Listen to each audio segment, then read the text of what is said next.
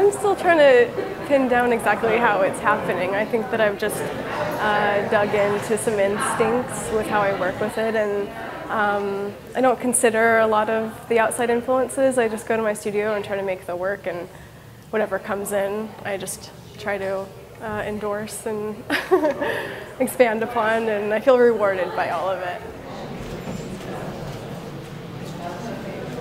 Well, I'm always pulled to paint someone when something's kind of going on with them and it's something I want to work through, and everyone's in my inner circle of friends, so I know them pretty intimately and closely.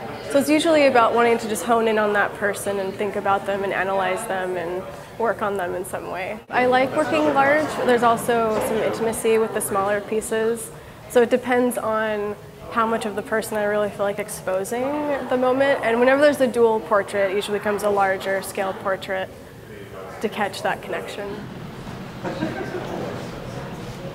September's been an amazing month. I have 4 exhibitions actually in the next 2 weeks. So I have a solo show in Denver at Plus Gallery, which I've been showing with for over a decade now, so it's kind of like a homecoming.